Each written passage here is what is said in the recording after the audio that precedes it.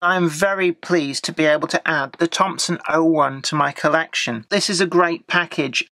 Hi there everyone, welcome back to another video here with me, Jenny Kirk. I hope I find you well and I hope you're staying safe during these difficult times. So I thought that I'd bring you a model which has been on special offer from quite a few different places. And, you know, I can never resist the lure of a special offer locomotive. Just had to have it and see what they're really like. And it's a 280 locomotive as well. One of my personal favourite wheel arrangements. So without further ado, and in association with our sponsor, Train-O-Matic, makers of DCC decoders and accessories, we're going to be taking a closer look. And I'd love it if you come with me.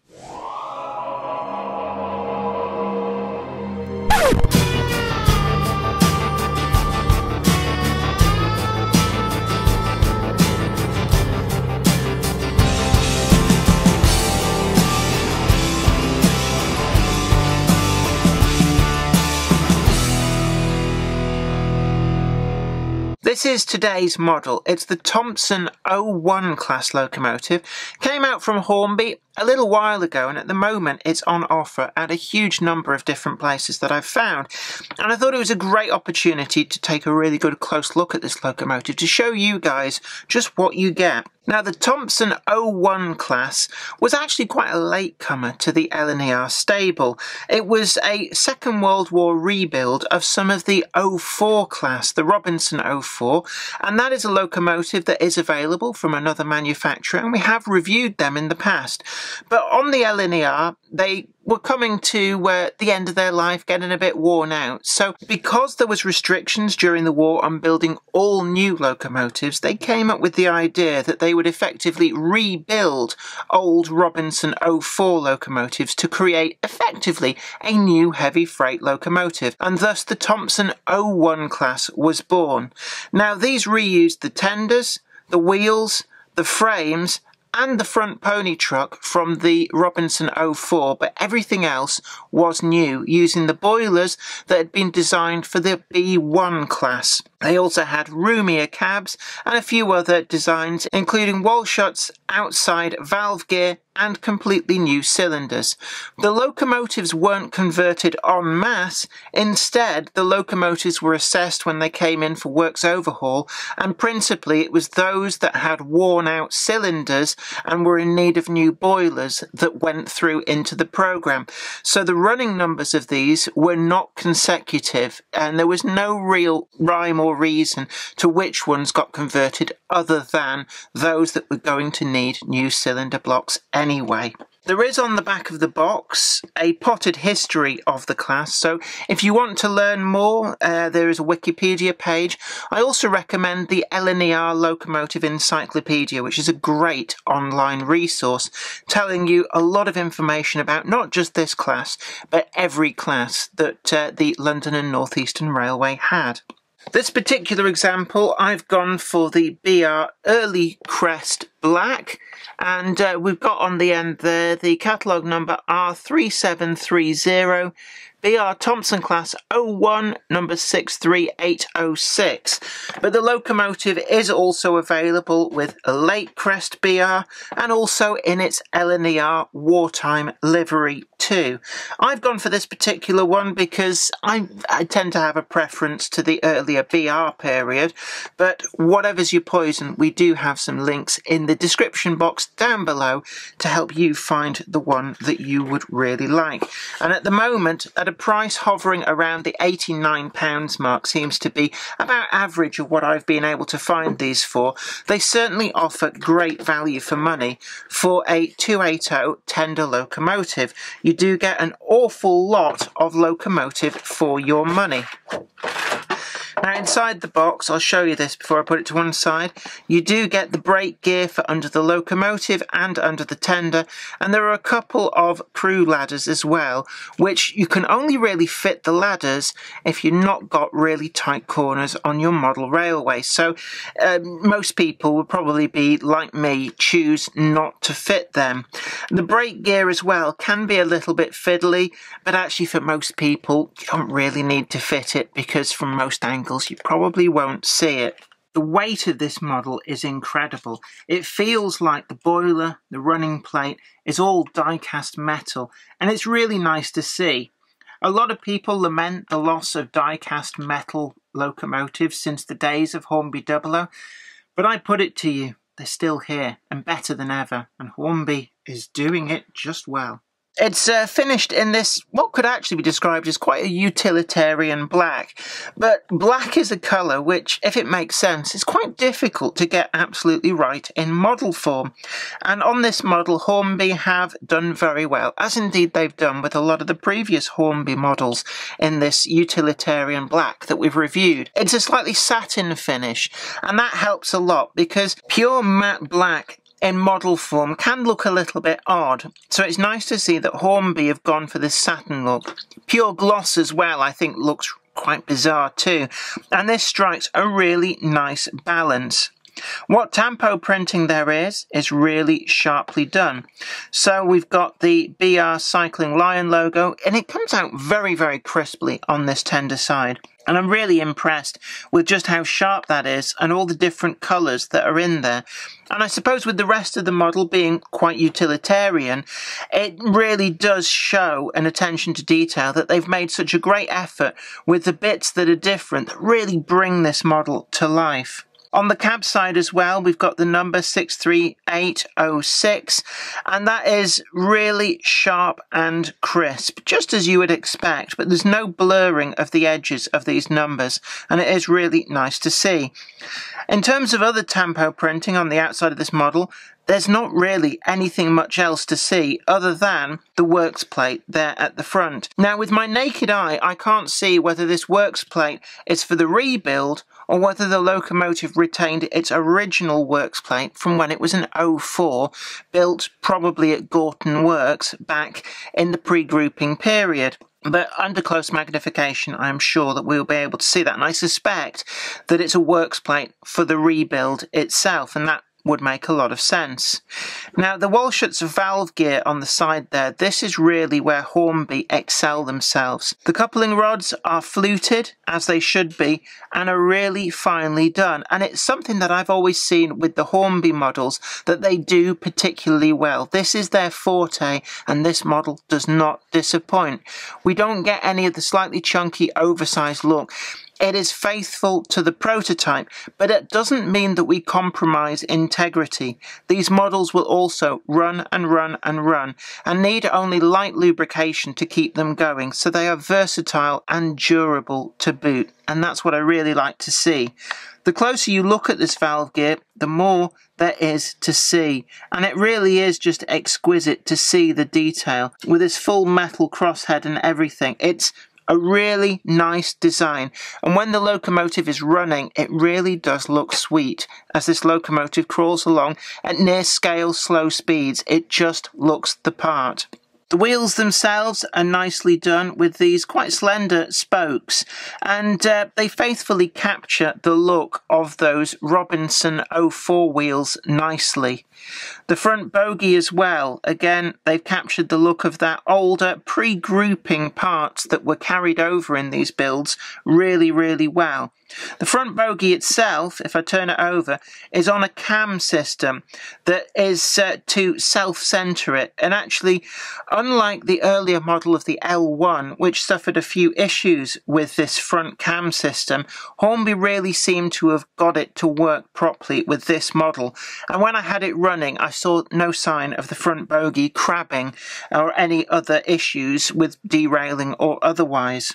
The drain cocks on this model come factory fitted because the turning circle of that front bogie doesn't impinge on them in any way, and it's a really nice touch, and actually seeing these, it just shows how much improvement those do give to a locomotive if you are able to fit them. Usually they'd come in the detail pack, but with this it is a nice touch that Hornby have factory fitted them for you, and there is no compromise to the corners that this locomotive can get round as a result. Looking to the front of the locomotive, this has been captured really well, and this is another area where it looks to differ quite a lot from the Robinson 04 that they were built from. Whereas the Robinson 04 had a fairly flat level running plate, this has one that curves up and then runs at a higher level. The Robinson 04 had a splasher that covered the rear 3 driving wheels and then a separate one that covered the front. On this, the wheels do not protrude through the running plate. This goes entirely above the level of the wheels, and this gives this locomotive a very different outlook to the Robinson 04 that it was rebuilt from.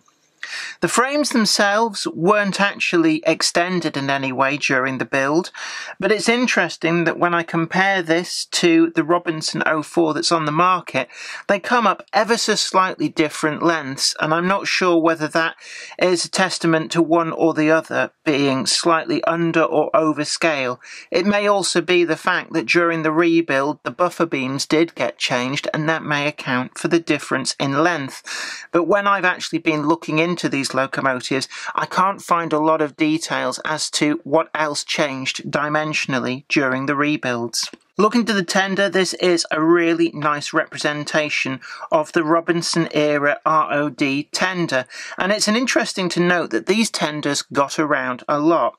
Not just common to the Robinson 04, the 05s, they also found their way to being used by the Q4s as well, and moreover they were moved to the Great Western Railway in some of the rod locomotives that they bought, and even found their way to being run with some of the collet locomotives too. So these were a very versatile tender, and it'll be interesting to see whether Hornby has any future plans for models that make full advantage of them already having tooled up this fine tender. The tender itself is really nicely realised with these outside frames, the springs, the axle box covers, everything is really crisply done. There's no sign of fuzziness in the moulding quality, and it is really nicely put together. Even the brake blocks line up with the wheel treads, as you would expect them to do. Looking down into the tender, we have pickups from all 6 wheels. You can also see down there the air holes where the speaker mount is in the tender. And we're going to show you a full DCC fitting guide for this locomotive at the end. There is no bespoke TTS sound decoder for this, but if you do wish to go down the TTS sound route for these, I can well recommend the J36 TTS sound chip. It replicates a 2-cylinder prototype with an LNER era whistle, and I think that that would be a reasonably good match for this locomotive. The rear coupling comes in a NEM pocket, so you can swap that out if you so desire. And actually, if you go the 3-link coupling route, that NEM pocket where it attaches to the tender is pretty unobtrusive. The tender drawbar, this is an area that Hornby very much do right, and I've long been an advocate that I wish that other locomotive manufacturers would adopt this style, or at least something similar.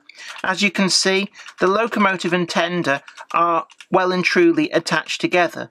You can undo them by unscrewing these screws, and indeed, as you can see there, there is a second hole that allows you to close couple the tender and locomotive if you have much more generous curves on your model railway. But it means that they can't accidentally come apart and put a strain on that wire and the tender connection.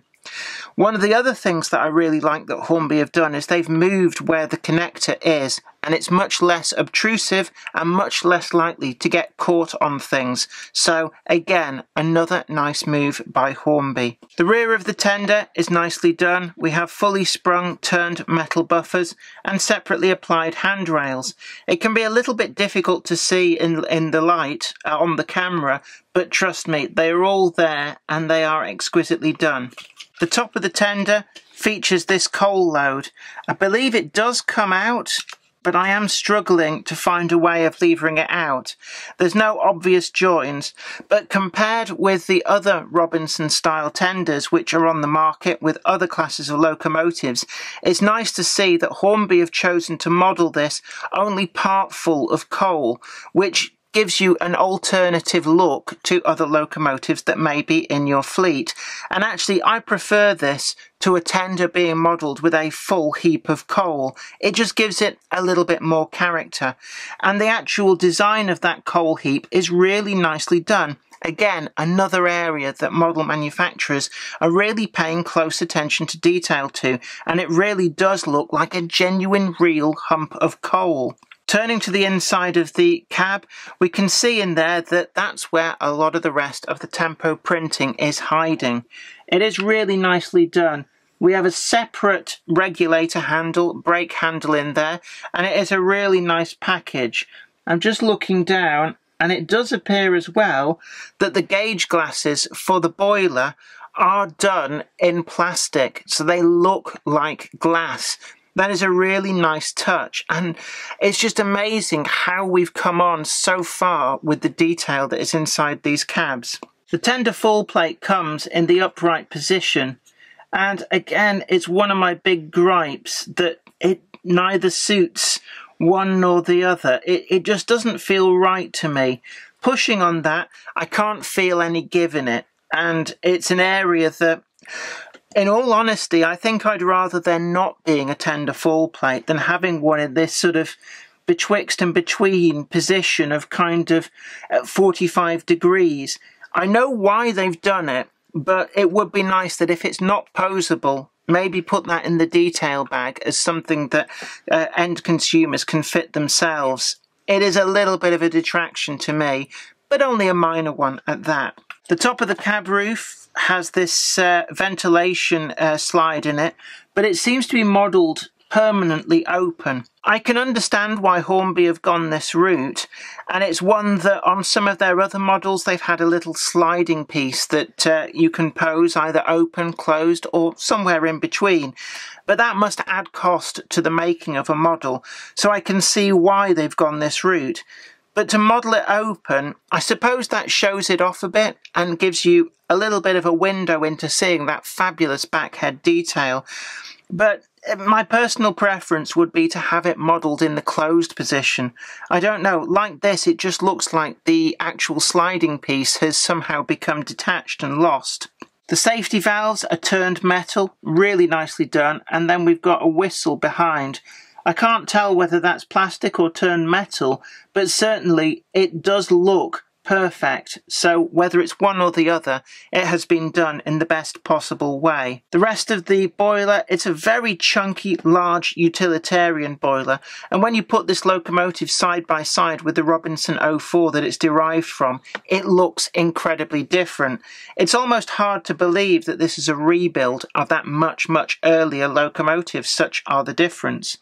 These handrails are nicely done and blackened to match. They really don't look out of place. Looking down the funnel, we can see that there is a hole down into the innards of the locomotive, though I can actually see part of the chassis down there. A little dab with matte black paint would fix that, so it's not really a big detraction. The front face of this locomotive is captured ever so well. Tampo printing, we've got a shed code plate on there and the running number across the plate in the middle of the smokebox door. All of the detail on the smokebox door is exquisitely done. We have the fittings on there are really, really nicely done and very, very delicate. I'm actually struggling to see that with my naked eye, but it is there and they are really, really nice. The hinges too look very, very fine, almost to the point where you could imagine that that just opens. It doesn't, I've checked, but it does look like it could, just like the real thing. The rest of the front face is captured well, with this curving of the running plate and where the frames protrude in the middle. The front buffers, they are nicely done, turned metal, and again different from the buffers on the tender. These are oval in shape, and we get a factory fitted 3-link coupling too. It looks really nice, it's very rugged. You could actually use that 3-link coupling as is out of the box. The front coupling goes into a little NEM socket in the front bogie. This comes by default in the detailing bag. I've chosen to fit it because as a freight locomotive it would be equally at home running forwards as well as backwards, but if you don't want this big coupling on the front it can quite easily be not fitted, and actually the locomotive doesn't look like it's missing a coupling with a great big ugly hole if you choose to run it without it. It really is nicely done. Overall, this is a great package, and at the price that they're available at the moment, I can well recommend this locomotive. It has a smoothness of running that is second to none, and I am very, very pleased to add this to my collection. DCC fitting. We recommend the use of a Trainomatic 8-pin decoder if you want to go down the route of DCC fitting this. If you want to go the sound route, I recommend the Hornby J36 TTS sound chip. It's the best approximation for this locomotive in the absence of Hornby making a dedicated 01 TTS chip, and it offers great value for money. Both of these chips are fitted in the same way. If we turn the locomotive over, we're looking at the tender, and just down there you'll see that there are two crosshead screws hidden away between the first and the second axles. Those need to be carefully undone, and then the tender top pulls away like that. I've already pre-fitted this with the Trainomatic 8-pin decoder, but it's a simple task of pulling out the 8-pin blanking plate. Underneath that 8-pin blanking plate, you will see on the circuit board a tiny arrow just there. That is your pin 1. Pin 1 corresponds with the orange wire on the DCC decoder, and that is the same for any decoder. When you line up the pins, make sure that they go into the holes. Don't force it. If it won't go, check that the pins are lined up, and then with an even pressure from either side you can push that all the way home. If you're just fitting a regular decoder such as this, it's really easy to just tuck that out of the way into the speaker enclosure, and then tuck the wires in too, so that when we put the top of the tender back on, none of the wires catch. If you wish to fit the TTS sound chip, there's a little bit more work required. You'll need to undo these two screws to lift out the daughter board. Be really careful because the wires underneath, you don't want to snap those. That then gives you access to unscrew and remove the speaker enclosure.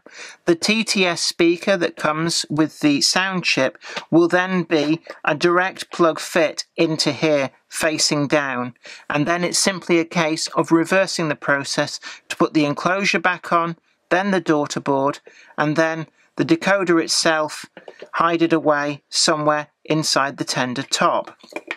You need to make sure that it doesn't fall foul of where the mounting screws come back through, here and here, and it may be worth using some insulating tape just to hold the wires and chip out of the way of those. But if it's just a plain 8-pin chip, it's easy enough to tuck that all out of the way in there. The Trainomatic 8-pin decoder comes ready heat shielded, so you don't have to worry so much about shorting out. But if you're using a chip such as the Hornby TTS chip, you need some kind of protection just to make sure nothing shorts. For those that are curious, this extra little board up at the front end is just simply where the plug from the locomotive to the tender plugs in. You don't need to bother with that at all.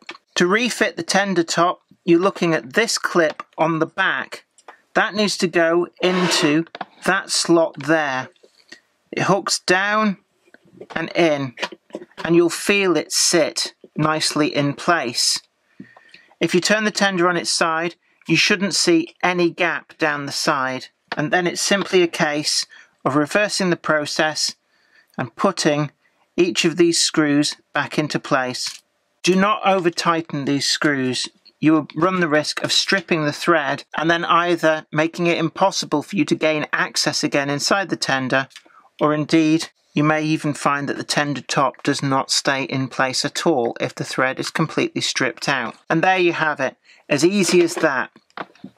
Onto the programming track, it comes up as a default address number 3. We can then program the locomotive in the usual way as per the system that you use, and pick whichever running number that you want to identify the locomotive. It's as easy as that. We turn now to the scores. First up is finish. It's a fairly basic finish, but that's exactly the same as the prototype. And what you do see is really nicely realised. The black in this satin looks that kind of slightly oily look that a real locomotive would. It's a great palette for some basic weathering, and certainly with some smoke and soot powders you could really make an amazing job of this locomotive and make it look like the work-stained workhorses that they were. The tampo printing on this is really nicely done. The cycling lion is crisp and sharp. Cabside numbers pretty good, and everything else, what is there, is done really well. It might be a bit basic and utilitarian, but actually that's part of the charm of the locomotive, and I'm going to give this a 9 out of 10 for finish. Functionality. The locomotive ran well, and it's nice to see that Hornby have sorted out that cam on the front pony truck and got rid of some of the issues that they experienced when this design was first introduced on the L1 model some years ago. It did seem a little bit notchy at first running and required a bit of extra running just to get it to run smoothly at low speeds. I found the best thing to do was to give it a little bit of lubrication out of the box, especially on the valve gear, and it's just something that it felt a little bit rough until it had run in. But there weren't any fundamental problems with the running, so I'm going to give it an 8.9 out of 10. Ease of use, principally the DCC fitting. This is again another really easy fitting from Hornby. Getting the tender top off is as easy as undoing 2 screws, and once you get inside there is plenty of room for any chip that you want to fit.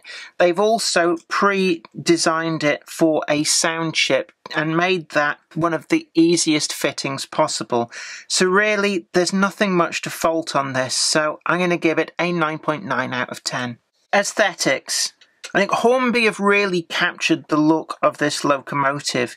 It's a joy to be able to add this to my fleet, and I find myself getting more and more drawn to these 280 consolidation wheelbase locomotives. I really do like it. The tender is realised perfectly, and when I've compared it with other manufacturers' models, they are pretty close to each other, and that suggests to me that they are equally as well realised. The finish itself would be improved by a little bit of weathering, but you know, that's one of the things I think a lot of modelers like their models to be clean, and others too who go for their own weathering like a clean palette to start from, so I don't think there's any problem with that. So for aesthetics, I'm going to give this a 9 out of 10. Value for money. At the moment, these can be had for a really favourable price. For a 280 freight locomotive, I'm finding on average for around £89. Even at their full RRP, they come in at a really great price for what is a highly detailed model. So I've got no qualms of awarding this 9.5 out of 10 for value for money. That gives us a final score of 46.3 out of 50. And that is a really commendable score, and I am very pleased to be able to add the Thompson 01 to my collection. Can I recommend this model? Yes, certainly I can. So do check out those links we've got down below if you really like the look of this model too. I hope you found that video enjoyable, and don't forget we've got some affiliate links down below that will help you find your own version of these great models if you decide to go down that route, and believe me, you won't be disappointed. And also don't forget that you can check us out on Patreon and help support the channel, helping us to make the videos that you want to see. Leave some comments down below. I'd love to hear from you, see what you think about this locomotive, and also see what other bargains you've seen out there that you might recommend that I take a look at for a forthcoming video. But until next time, you take really good care of yourself. And this is me, Jenny Kirk, saying don't forget to like, share, subscribe, and most importantly, take good care of yourself. Bye for now. Today's video is sponsored by Train-O-Matic, makers of DCC decoders designed to be fully compatible with every manufacturer's locomotive. Visit train-o-matic.com to browse the full range and see what they've got suitable for you. I'd like to send out a huge thanks to everybody who supports me on Patreon. And an extra special huge thanks goes out to Anthony Kidson, Michael Churchwood, Anthony Hunt, William Wade, Wayne Johns, Offshore Allen, oorail.co.uk, Tepic, Michael Lockie, Helen Sink, Peter Bolton, Brian Smith, Brian and Dorothy Mudd, Judge Mortis, and Gary Lewis. Thank you.